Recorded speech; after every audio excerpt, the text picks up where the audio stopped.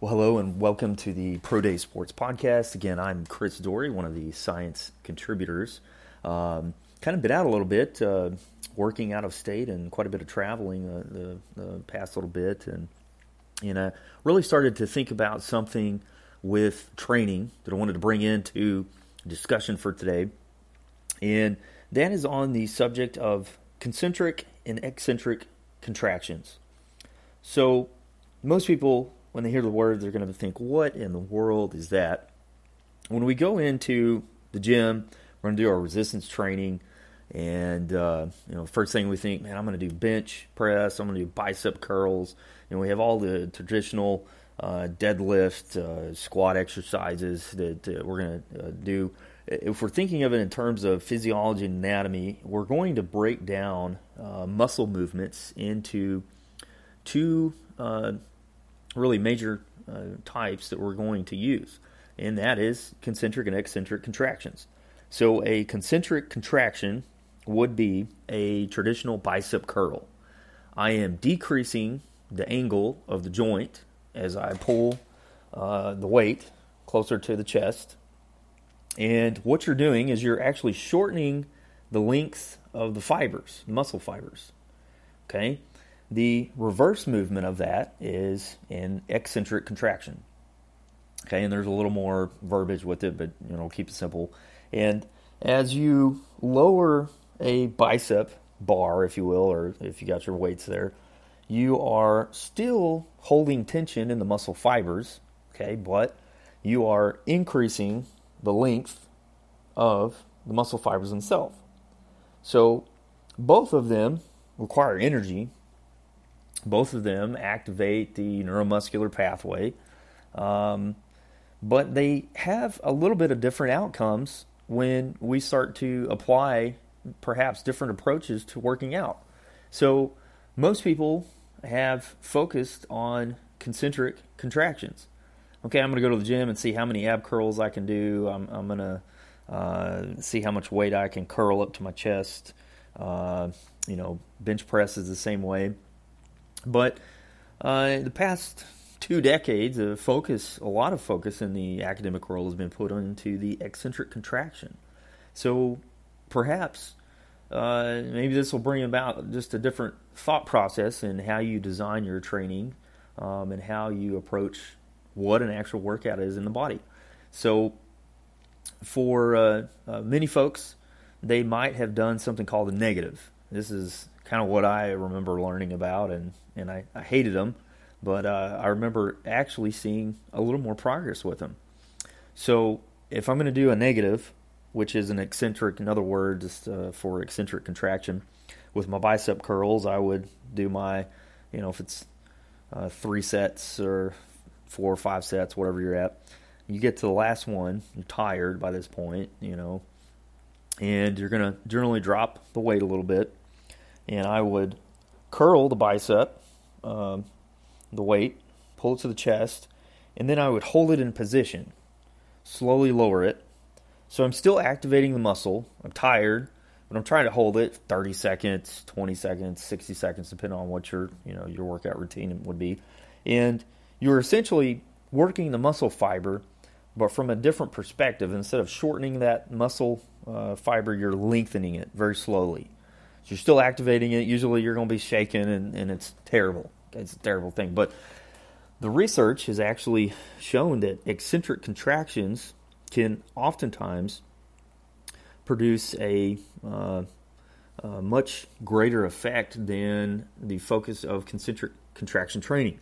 Okay, so let's go back and look at some of the studies here. I got 2 of them for today to kind of throw out there. This was published going back to 1996. So, this has been around for a little while. It's nothing new, but oftentimes we don't focus on it a lot in the training world. So here's the title. It's The Effects of Concentric and Eccentric Training on Muscle Strength, Cross-Sectional Area, and Neural Activation. This is published in the Journal of Applied Physiology. Again, 1996. We got several authors there. And essentially what they did is they took about 20 test subjects, and they split them up into 3 groups. You had a concentric training group, an eccentric training group, and a control group. They didn't really do anything. And so what they did is the concentric group, both of them worked out the quadriceps, okay, and the legs. And they had one group focused on just doing concentric exercises and the other one doing eccentric.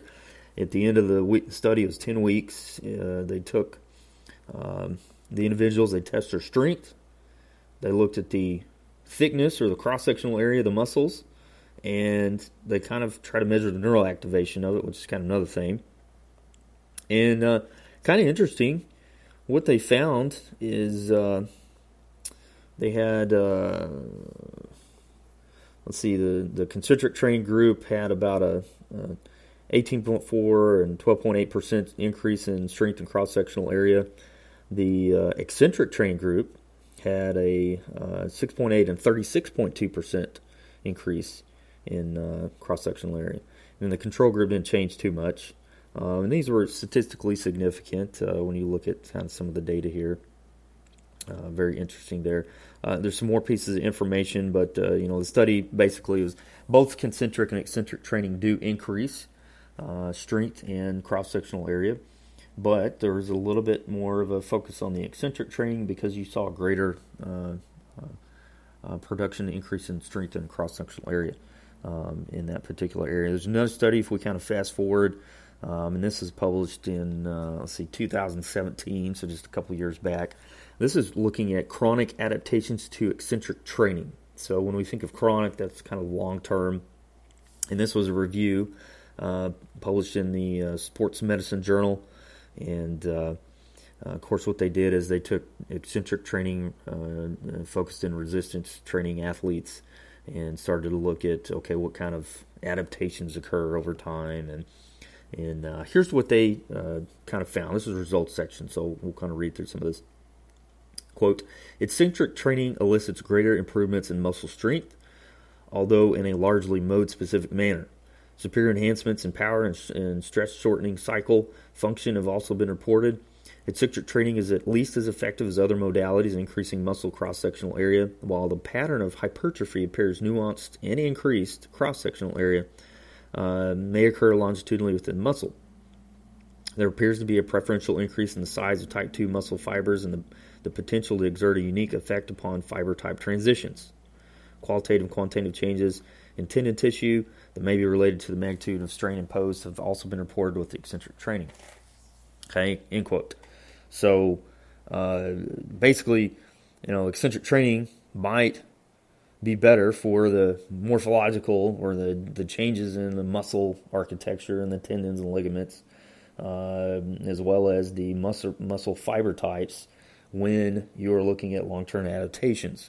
Okay, doesn't mean you should throw concentric training, nor can you throw it out the door, but it might be something to consider working into some of your traditional training types. So perhaps every so often, looking at, can I hold a squat in place? Or can I, hold a bicep curl in place? Or perhaps, contracting and holding in place the bench press. So there's different ways to work it in, and there's different ways that many trainers already do a fantastic job of this. Again, you're looking at activating the neural pathways as well as contracting the muscles and hopefully getting an increase in strength and size, something that you're going to want to do while in the gym. So just again, kind of looking at concentric versus eccentric contractions. When we go to the gym, generally the focus is on concentric, but it's not a bad idea to throw some eccentric contractions in there, kind of hold the muscle fibers in place and see how long you can last there. You might start to see some greater changes or increases in strength cross-sectional area. Perhaps you've hit a plateau, something interesting to throw into place. Again, I'm Chris Dory, and this is Pro Day Sports Podcast. Have a fantastic day.